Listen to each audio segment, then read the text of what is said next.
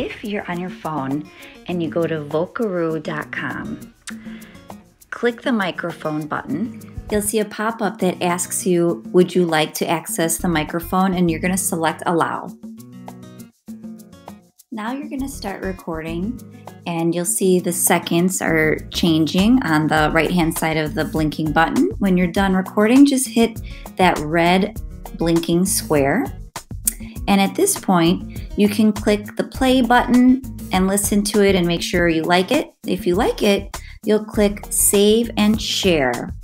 And once you click this, you'll have some different options. You can copy the URL link and share that anywhere you'd like, in an email, maybe in a document for feedback. There's also a button for an email, and that, if you would like to use, makes it really easy just to email it from your phone. It will open up your email. You can select which email account you want to send it from. You could change the subject,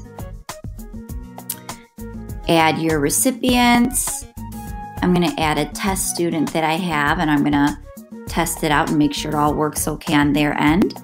And then once you have everything added here, you click send.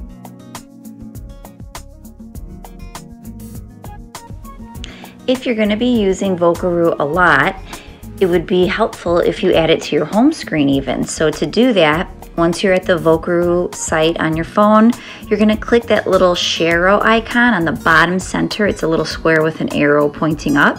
Click that. You'll select Add to Home Screen. You can rename it if you want.